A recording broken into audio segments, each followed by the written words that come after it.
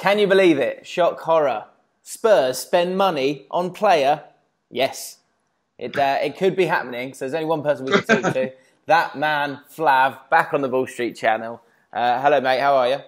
I'm really good. How are you? Yeah, but your background looks nice.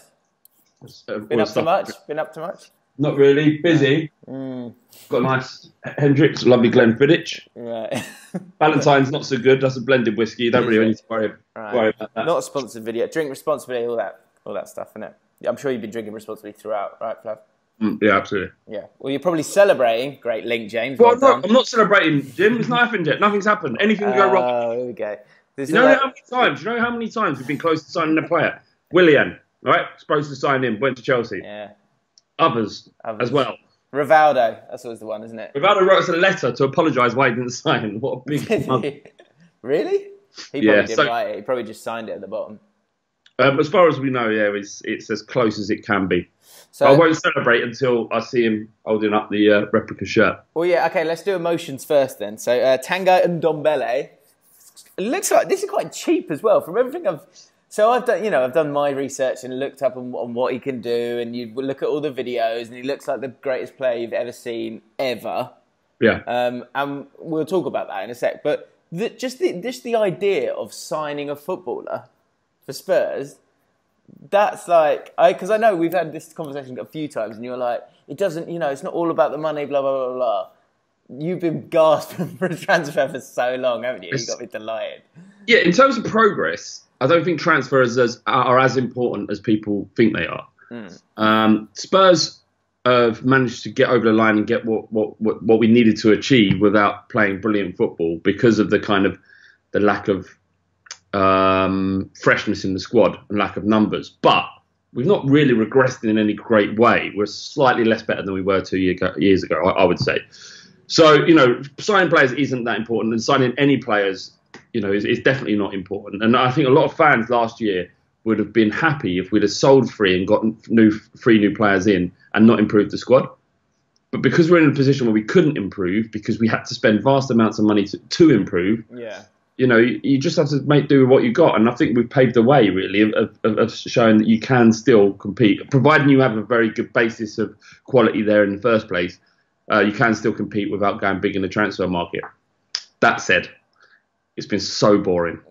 It's been so I love Tottenham players here. I love them all. I love Dele Alli, Harry Kane, right? But after a while, he's like, "Well, I've seen him do that. I've seen Harry Kane score a hat-trick. Seen it. Yeah. I want to see someone else come in and do it."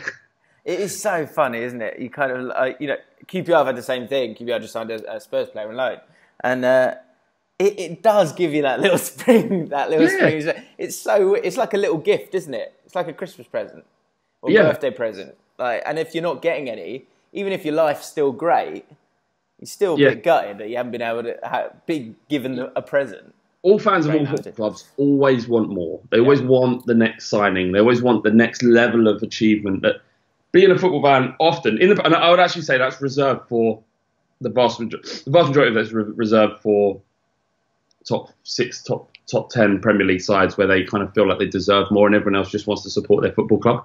But you get kind of very entitled fans of top 6 clubs because they chose to support a really good football club. Yeah, Not me, my dad told me to, but that's besides the point. It's a natural thing, a human thing to want new things. So do you not think that... Sorry, finish your point. That was it. It's rubbish, isn't it? So do you not think that you kind of got away with it a little bit last season, just in terms of how stretched the squad was? Like, going into this summer, is the aim... I think there was a general understanding that you would spend a little bit of money, that you needed someone in. But is it the same feeling that it's about they have to be amazing, or do you feel like you need some numbers? Both, really. We need cover. We need depth. And like signing 3 or 4 would be the correct amount, I think. Right. Players that have been linked to Jack Clark to Leeds, which is pretty much done. That looks like it's done, yeah. But in true Spurs fashion, our first signing in 2 years is being sent away again on loan. So he's going to go back to Leeds on loan. He's there if you need him. He's there if you need him. It's a year-long loan, so he's not there if we need him. He won't be there till next year, regardless of how much we need him. And Ndombele, Lo Celso, the guy from Betis, who's also going to cost him similar, 60, 70 mil, and the Sessegnon brothers. Now Ryan Sessegnon's ready because he's played in the Premier League, and with better players around him, I think he will do a good job at Tottenham. He's an exciting player. His brother less so, but we do need covering right back. But yeah, so it's a little bit of the same, like numbers, but also just quality. And everyone you look who's seen Ndombele play, or I'm not going by the YouTube kind of clips, but you can gauge the style of play, rather not his quality, but the style of player. And he looks like the kind of someone that will improve our squad. Our central midfield's a massive issue. If we hadn't had Sissoko last season, somehow pulled his form out the bag, God knows we would have finished 8th, 9th. And so we have got away with it. To answer your question, we have got away with it somewhat. Yeah. The Guardian was saying here, so what Spurs will get is a player to quicken the pulse, a central midfielder to replace Moussa Dembele, and who mixes skill and electric dribbling with raw power. Now, that sounds decent. I looked at his stats as well. Not many goals from him, but I guess Dembele didn't score a huge amount of goals. So do you see him as are you hoping that he can be an upgrade on Dembele, or just that like-for-like replacement? Or can he get better than Dembele in his prime? And Dembele was an incredible player, underrated in the extreme. I think he only got the recognition towards the end. And Ndombele, who has a very similar playing style, his ability to carry, his strength, break the line in midfield. Great feet, yeah. Great feet, like Dembele's was. So there will be a role for him that was similar to Ndombele.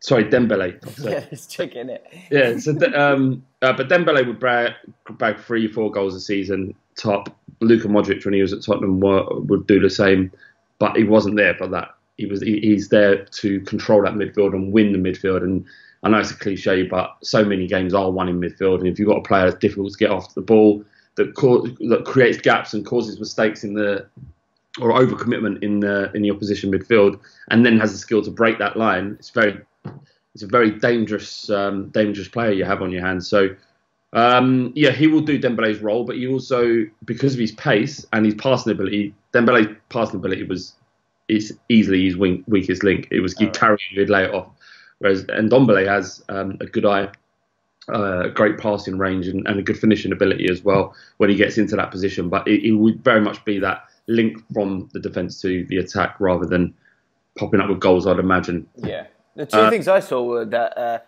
apparently, and it then made me think about the Fred signing at Man United, because there was a lot of talk in the bits and pieces that I was reading saying how he was really great against Man City earlier in the season. You remember Lyon beat Man City in the Champions League group stage, and he was particularly impressive against Man City's press. And there were a few clips of it as well, and he was able to just dribble out of those difficult areas, which I think could be a really impressive thing to have in your team. And again, something that you've probably lost since Dembele's not been in the team.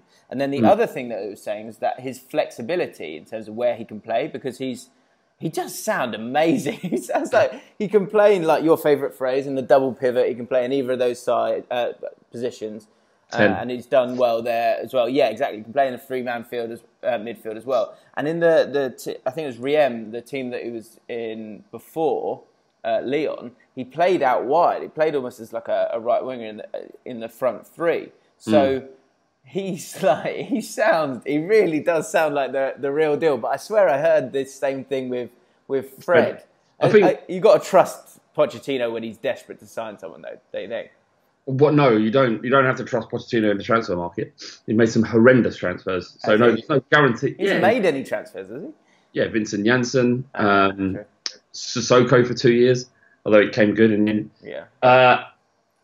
Yeah. So look, I don't know how much of that is actually Pochettino and was Paul Mitchell before him, who was our head scout. Since Mitchell's gone, we haven't really made any purchases at all. Sergio Aurier was a good signing. Sorry, not him. He was shit. He is shit. Lucas Moura, I was thinking, sorry. So, look, there's no guarantee he's going to be a good player and it's going to turn up for him. But he has all of the attributes in order to make it in the Premier League. I think just given the way he plays, I think. I'm excited by it, but I'm by no means guaranteed that this guy's going to drag us through to the Premier League title. But if you're spending that amount of money and Levy's spending that amount of money, they must have been convinced. And he's had a weird rise to his position. It's not like he's sort of came through the academy at Lyon. He was started in the 3rd division in France and had a good season, then moved up one, had a good season, then eventually signed on.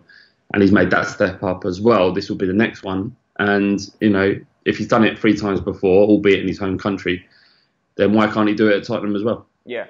Last thing, often when a player comes in, if this all gets done, and so it looks like it's going to get done for 55 million quid, plus 10 million's worth in add-ons, which sounds about right for someone with the potential that he's got, and who's also a 22-year-old who you're going to be able to sell on in a few years if it doesn't all work out. But often when these transfers happen, there's a bit of a ripple effect, generally. How would a player like him coming into the team and starting in the team, how does that affect the careers or the Spurs careers of, well, there's Eriksen, Ali, Sissoko and Winks. I know it's a big question for all of them, but is there, who gets pushed out in your perfect Spurs 11 now?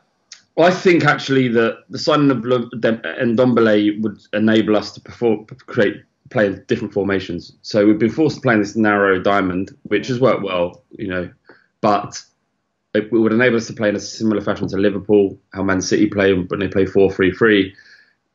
He would give us that ability in midfield to do it. So a midfield of Winks, Sissoko and Ndombele would be probably be our strongest midfield. But then that does pose the question of who you play up front, because Dele Alli can't play as a part of the front three, in my opinion. He has to play a 10. And if you're playing 4-3-3, you generally don't have a 10. So, you have the striker that drops down into that position. I think it will give us options rather than anyone having to not play or be affected by it. All of those players played too many games last year. Yeah. Sissoko played, every minute until he was injured, and even tried to run off injuries just to carry on playing. We saw him once the last season try to run off a hamstring. Every fan, let us know in the comments below. Every fan's got that player who did that. Gareth Ainsworth tried to run off a broken leg for us fans. And played for about 3 or 4 minutes. Absolute legend. It depends on it depends on the system who will drop out rather than the personnel. Lo Celso comes in. That's a much more interesting conversation then, because some of these players that are used to playing very often won't. And how do they deal with that? But then, every club, they should deal with it by wanting to play more and force their way into the team. Yeah, and I guess that last one is Eriksen. It's going to be interesting to see what happens with him, because I think although he made that clear, he made a statement of I'd quite like to go to Real Madrid, but if it doesn't work out, I'm quite happy to be a Spurs player as well. It feels like that will be the focus next, won't it? But there's a lot of players that Real Madrid want. There's a school of thought that Eriksen, like you said, he'll either go to Real Madrid or Barcelona, or he'll sign a new contract for Tottenham. And there's some people saying that he's out, he's gone, he's looking for houses in Madrid already. He sold his house in London. And there's other people that are saying, Zidane came out and it was almost like distanced himself from that transfer. I don't know how much more money Real Madrid can spend. They've spent a fortune already. Yeah. Financial fair play is a real thing now. I don't know if they can now afford to go and buy 89 million Christian Eriksen. But, if he is and he wants to go, then fair play to him, as much as any player does. I don't really give a shit about him either way. But if he was wanting to go to Real Madrid at this stage, you'd say, all right, no worries, we'll find a way of managing without him. And it will give us more money to spend. So we've got 90 million that we made. And this is the thing, right?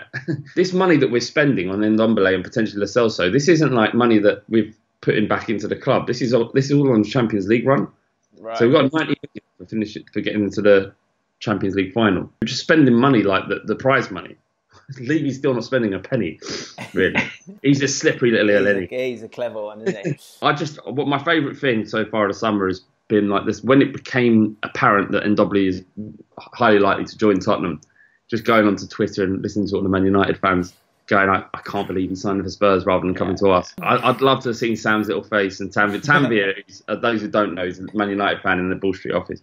He's like, when did this happen on WhatsApp? And I was like, I can explain it to you. And he didn't speak again for 4 days.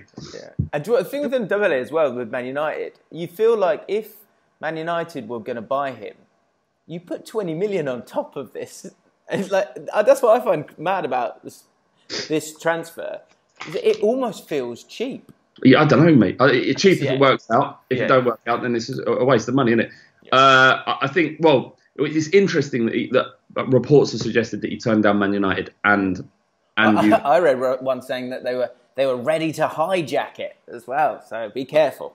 It was on Football 365 that Man United are ready to hijack the deal, but I don't know. As far as we know, the terms have been agreed. There's just minor stuff that they have to go through with Ndombele. He's been to the ground. It would be an utter disaster if it was to fall through now. Then I could actually believe in the phrase Spurs. hijack as well, which I don't really believe in anymore. I don't think transfers get hijacked anymore. Given Tanguy and Sam so much shit that if he goes to Man United now, I'm turning my phone off. Okay. So let us know your thoughts on Ndombele. What do you think of him? Obviously, it looks like it's going to go through. What does this mean for Spurs next season? Is that title on its way? Probably not. But will this improve them? Possibly. What a boring way to outro. Of course, the title's on the way. Yeah. It's on his way. It's on his way. Yeah. Well, he needs to win something this year. It needs to win something this year. He ain't won nothing. He ain't won nothing. Although, without him, with the same squad, we would not have... I mean, he put £90 million into that football club. Just by getting to the Champions Final. Who else? Right. Have we finished? That's better than a trophy. Yeah, we're finished. Subscribe to Bull Street. Hit the like button if you enjoyed. What trophy? What trophy have you had? What trophy have? The championship. We won the championship, mate. That's not a trophy. Winners. So see you soon. Goodbye.